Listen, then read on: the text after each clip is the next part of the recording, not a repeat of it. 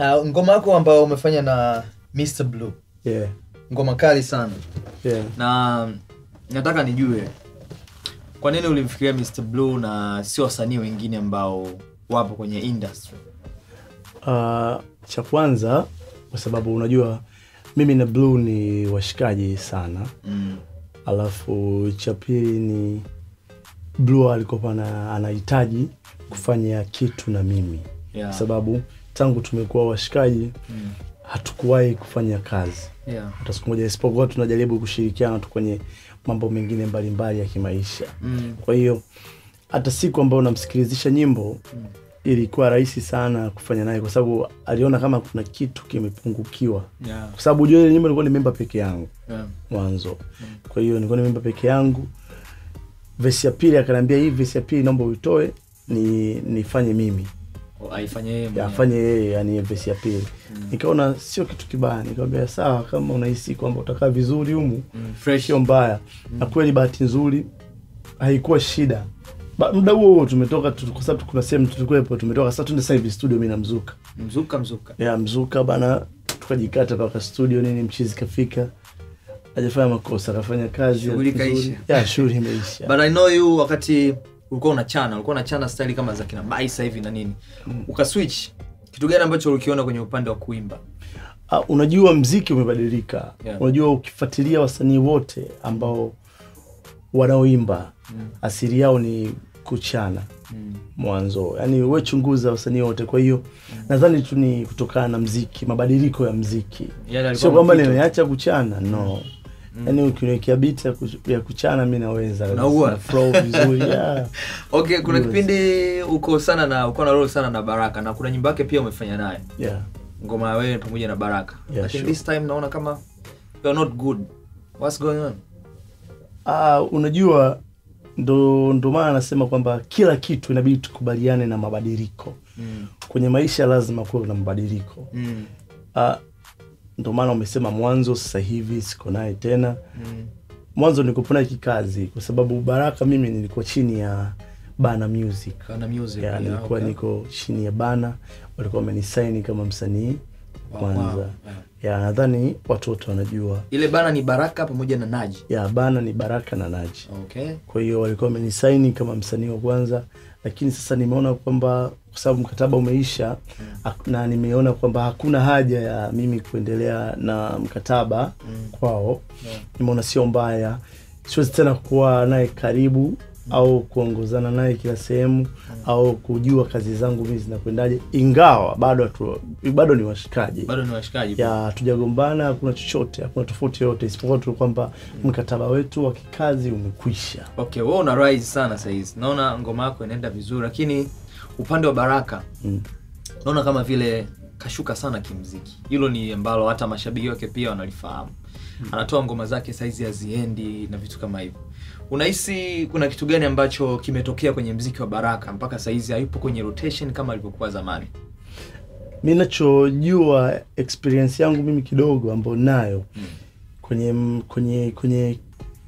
kwenye kila jambo yani kwenye maisha kuna kupanda na kushuka, lakini pia kwenye muziki kuna ile swala wanasema lazima uwe namba moja, pia wengine waje wawe namba moja, wewe utakuwa namba 2, wengine watakuwa namba 1, na maana yule kwanza alikuwa namba 1, wewe utakuwa namba 3, hivyo mpaka itafikia utakuwa namba 4. Kwa hiyo hata mzunguko wake sasa hivi wa muziki ina maana sasa kuna wasanii wapya ambao sisi ndo kama mimi, kuna wasanii wengine wengi wapya ambao sasa hivi wanazingatiwa sana.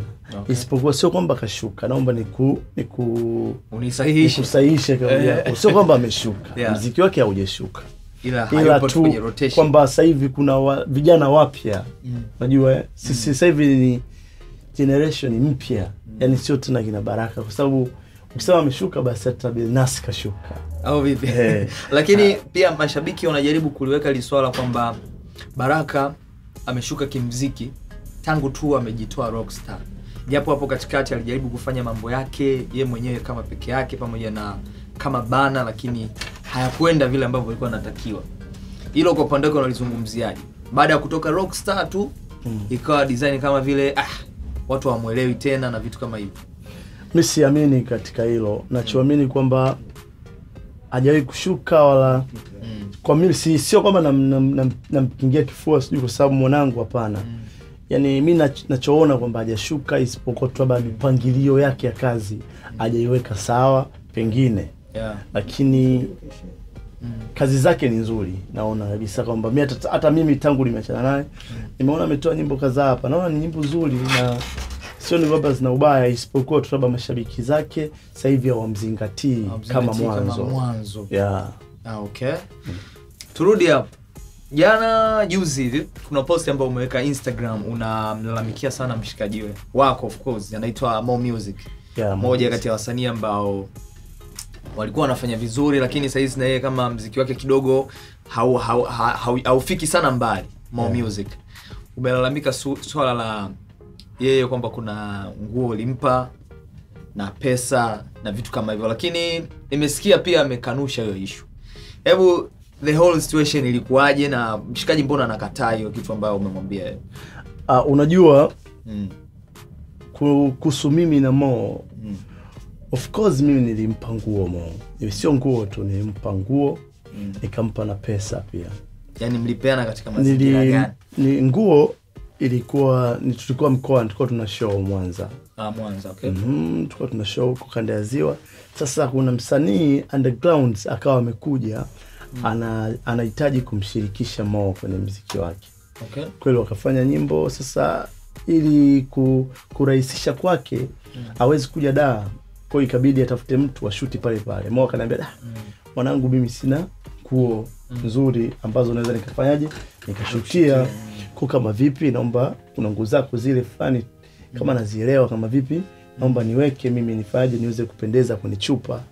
Mimi nikaona kwa sababu mwana fresh kafaje, nikawa nimempa. Narudi kwenye upande wa hela. Kwenye upande wa hela alikuwa na shida pia wakati tuko mkoani. Aliniambia kwamba anahitaji kuna familia, yeye ana familia, alivyokuwa ananiambia ana familia yake iko Dar. Kuna vitu havijaenda sawa, kwa hiyo anahitaji kuhama ile sehemu alikokuwa anakaa ili aweze kutuma hela, waweze kufanyaje huku Dar, waweze kuhamisha vitu vyake. Okay. Kwa hiyo mimi nikawa nimempa 3,500 cash kabisa, cash ya Tanzania. 3,500 nikawa nimempatia, lakini sasa tukaja tukaachana kidogo kwa sababu unajua hizi ni kazi. Mimi nikawa nipo busy pia na kazi zangu zingine. Naye ana kazi zake labda sehemu nyingine. Kwa hiyo ilikuwa makutano yetu sisi yakawa ni Mwanza. Kipindi ambacho watu wote tuko wapi? Kanda ya Ziwa. Sasa baada ya hapo alikuwa ameniahidi kwamba tutakutana Mwanza. Lakini mwenzangu hakupatikana tena. Kwenye simu akawa hapokei. Nikimtafuta sometimes nampigia kwa namba nyingine, ambia wewe mwanangu, na akipokea kisikia tu ikiwa BAMUYU hapa. Unampigia kwenye namba nyingine. Namba nyingine anakataa. Sometimes wanapokea mwanangu, niko mbali kidogo na kupigia, niko sehemu mbaya. Naona fresh, namtumia message ajibu. Kwa hiyo mimi kufikia hatua ya kumposti kwenye mitandao kwenye Instagram ni kwa sababu nimeshindwa kuvumilia. Nimeona kwamba ni muda mrefu umepita alafu bila mafanikio yoyote.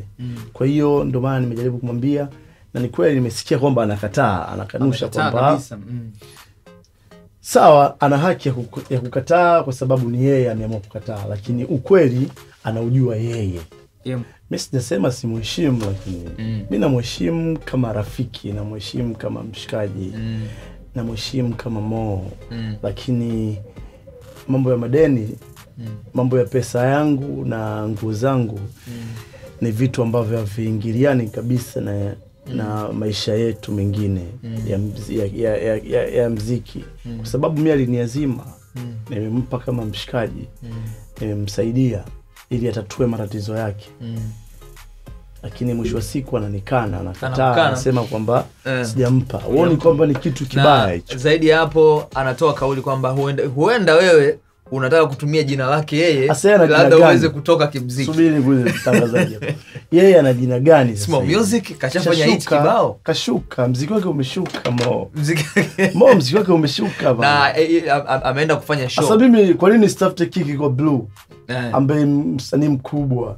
Najua kabisa kwamba ni msanii mkubwa aliyeshuka. Anapiga show na wewe ni mtu ambaye alikuwa anasema anakutumia kwa ajili ya nini? Muongo anatafuta namna ya kuweza kubalance hichi kitu kwamba aonekane kwamba ni mkweli, lakini ni muongo sana. Nimemsikia anasema niko airport naenda kupanda ndege kwa ajili ya kufanya show. Wewe unadhani ni ukweli? Anapewa show na nani? Ni mshikaji ambaye unadhani Mo anaweza kupewa show na nani? Wewe ni mshikaji ambaye anasema mlikuwa mnazunguka naye sana, alikuwa anamsaidia labda mnapoenda kupiga show vimeo vyenu vya mikoani na vitu kama hivyo. Wewe ni mshikaji ambaye uko naye sana. Jamani, mimi sisemi kwa ubaya. Watanzania wote wanajua kwamba Mo Music kashuka kimuziki. Kashuka kimuziki. Wewe mwenyewe unajua. Mo Music kashuka. Sasa nani ambaye anaweza akampa show akamkatia tiketi ya ndege Mo? Nani promoter gani anaweza akafanya? Sema hivyo anaenda kupiga show. Akachezea fedha zake. Hakuna promoter ambaye kuchezea fedha. Unasikia vile Bamuyu? Kweli nakwambia. Ni kuchezea pesa. Kuchezea pesa kumpa show Mo Music na kumkatia tiketi ya ndege. Sasa anasema it's better kama ungemfuata face to face mkazungumza. Haya, umepata nafasi ya kukutana na Mo Music huyu hapa. Kitu cha kwanza ambacho unaweza kuzungumza ni kitu gani? Cha kwanza nitamwambia bwana, nahitaji pesa yangu pamoja na nguo zangu. 3.5 na nguo zangu. Anasema ana nguo nyingi sana. Fuatilia page yake ya Instagram. Sasa yale makoti ambayo umeyazungushia kavaa sana. Anayo nyingi sana. Umeona hii ni ovai? Hii pia nimeshawahi kumwazima akapigia picha. Acha bwana. Hii pia. Ingia kwenye akaunti yangu mimi. Kuna clip ambayo nimeposti. Kuna video nimeshoot naye yule.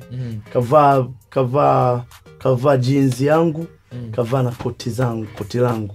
Ambayo naweza tukaenda hata nyumbani nikakuonesha vitu hivi hapa ambavyo Mo pia ameshavivaa. Mnavaliana wewe na Mo? Sivaliana naye isipokuwa hana nguo. Aya. Msanii wote. Mimi sikia, mimi ujue umeona mimi hapa. Mimi mfanya biashara, yani sio kwamba muziki tu. Mimi mfanya biashara. Mimi of course nishakuwa na maduka wewe unajua. Na sasa hivi pia tuna kampuni ambayo inajihusisha na mambo ya mavazi, inaitwa Hope Town. Ndio tumeianzisha hapa siku si nyingi, ambayo inajihusisha na mavazi. Kwa mimi siwezi kuhangaika juu ya mavazi.